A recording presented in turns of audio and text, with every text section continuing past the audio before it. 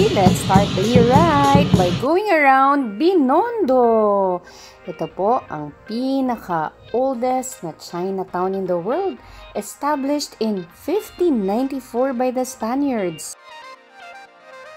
Dito po makahanap tayo ng mga pampaswerte at mga Chinese foods na bilog na sinasabi pong swerte, lalo na ngayong bagong taon. Tara po, maglakad-lakad na tayo dito. First stop po ang Ying Fast Food na napaka-popular din po at pinipilahan. This is Ying sa Benavides Street. Sinubukan namin yung beef wonton noodles tsaka chicken feet. Ang sarap, lalo na nung siomai.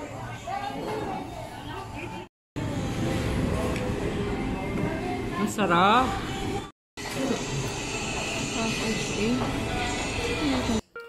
Bukod sa dim sum, meron po mga Peking duck, asado, soy chicken, and suckling pig. Pwede rin pong bumili ng mga frozen siomai, frozen dumplings, frozen chicken feet, at kung ano-ano pa po. Okay po talaga dito, legit na legit. Maglakad-lakad lang po dito sa Ongpin Street at dito nyo po makikita ang lion at dragon dance na sinasabi pong napakaswerte sa Chinese. Ito po ang way nila para po itaboy ang malas at papasukin naman po ang swerte at prosperity.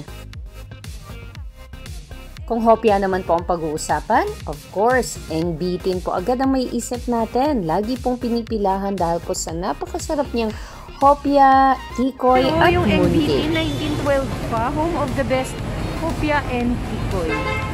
Tapos may chuan kida. Ito sikat din to eh. Merong Chinese bulalo. Haba ng pila o chuan ki. Ano makakain dito? Dapat lava buchi o. Ano meron?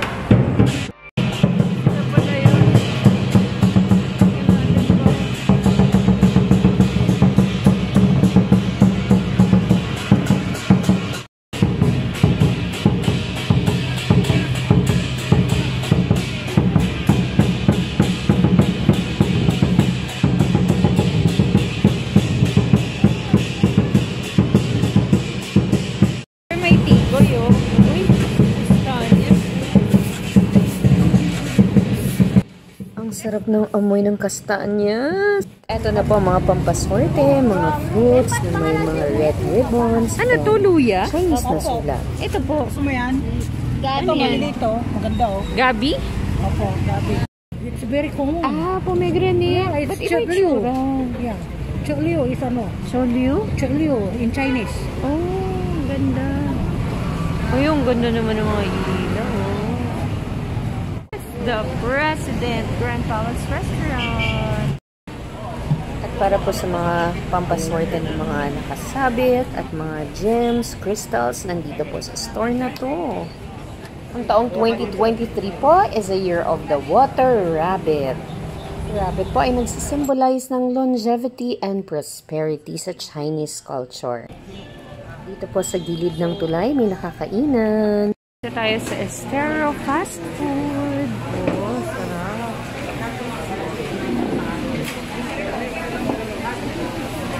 Sorting plants. Ito naman po mga masaswerteng plants. 2023. Bamboo trees. Money trees. Sugar cane. Ito po ang patok na patok. Ang Shanghai fried siopaw na hindi nawawala ng pila. It's 35 pesos per piece at ito po lahat naman nagtsatsaga para makabili ng kanilang favorite na fried siopaw. Grabe, pinagkakaguluhan po ito. 35 pesos siya isa, 4 pieces sa isang pack. Bali lumalabas po na 140 pesos isang supot. Bilis nila oh. Ang Shanghai fried siopaw po ay nasa Ongpin Street, corner Bahama Street. Masarap siya, hindi na kailangan ng sauce. Tapos meron siyang parang leaves na kutsay sa loob, yun ang malalasahan mo. Pero mas masarap siya kapag kinain mo right on the spot, kapag mainit-init pa. May iba rin po silang binibenta rito kagaya ng kikiam, siomai, hopya, at kung ano-ano pa.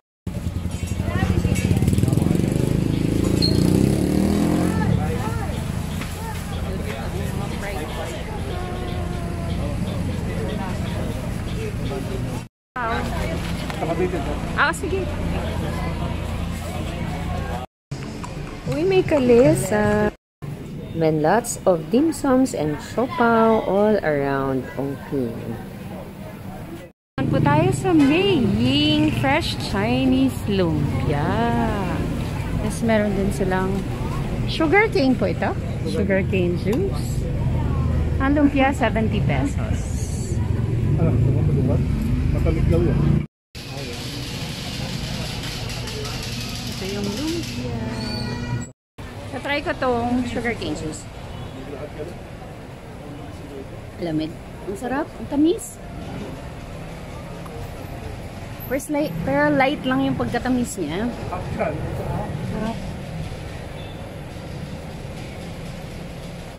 Ito naman po yung Delicious Restaurant. Anong street na ba to, Papa? Hindi ko alam. Anong meron dito? Ano po yung order dito? Pansit po ito, pansit yan. Tapos marami sa pansit po. Ano po yung sikat? Yung chami. Chami? Chami? Chami, masarap yung chami. Ayun po may sabaw? No, ano yun, gisado yun na pansit na malalaki. Okay po. Parang lumi na, pero Chinese ano siya. Okay po. Take out lang po dito? No, may dining sila. Meron sa baba, meron sa taas. Yung take out sa labas na. Okay po. Ito naman po yung David's Tea House. Yung laki. Laki Parang 2 blocks. Tapos sa tapat niya, merong bilihan ng mga kung ano-ano gusto ni Papa. Anong tawag dyan? Mga mga marinated.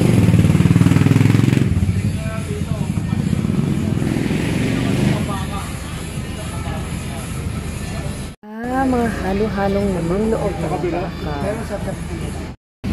1,000 per kilo assorted ng mga namang loob ng baka, tsaka ng chicken and pork. Sarap. Doon na nagpamahal Sibuyas. Kung walang sibuyas. Sarap. Papasarap doon. Kamay ni Kuya.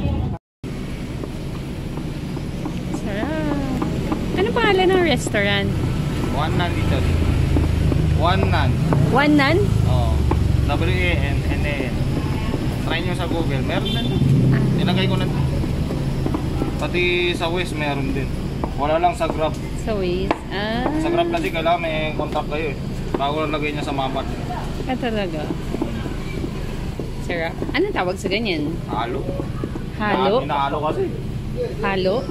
Saka sa siya. Bago, tinanak.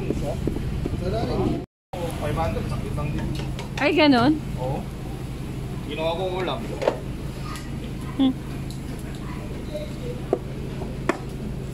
May sibuyas, kaya mahal. Yun po rin. Yeah. Pinapakita nga sa news Grabe. 600. Kahit dito? Yung binili namin 490. Ewan ko lang makano mo yun. Grabe. Dapat magtanim na lang tayong sibuyas. Kaya nga. Wow, sarap. Ano yun? Bawang? Bawang. Dami, sarap. Toyo. Suka yun. Suka. Ito, sesame. Sesame. Toyo naman. Wow. Ito naman dagdag-lasa. Wow, secret recipe. Hindi naman gusto.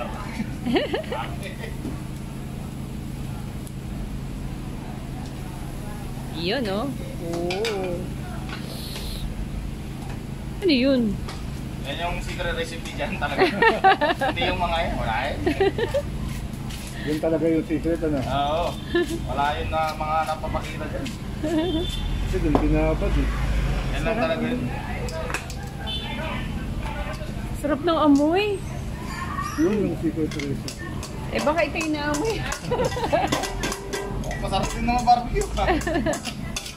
Dito ka na pinanganak, kuya. Dito ka na makikita, sir. Anong pangalan mo, sir? Sir, ayun, lima.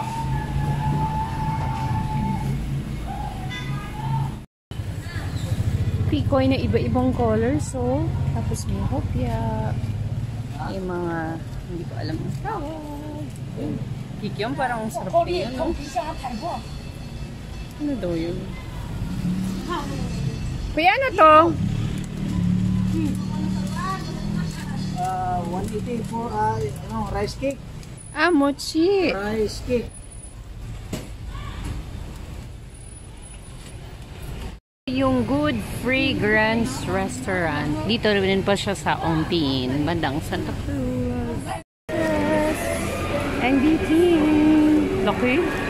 Ang bitin to lahat, Pao. Uy. Ganda nito. Giant hopya. Ganda.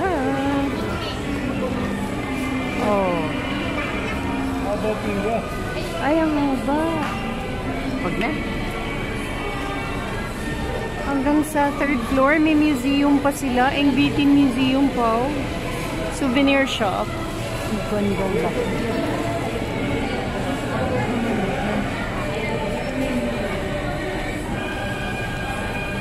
That's the end of our 2-hour food trip and walking tour in Binondo. Thank you po at sinamahan nyo kami ngayong first day ng 2023. Magkita po tayo sa mga susunod ko pang vlog. Mamasyal po tayo at kumain. Please subscribe to my channel and paki-on po yung notification bell. Happy New Year, everyone!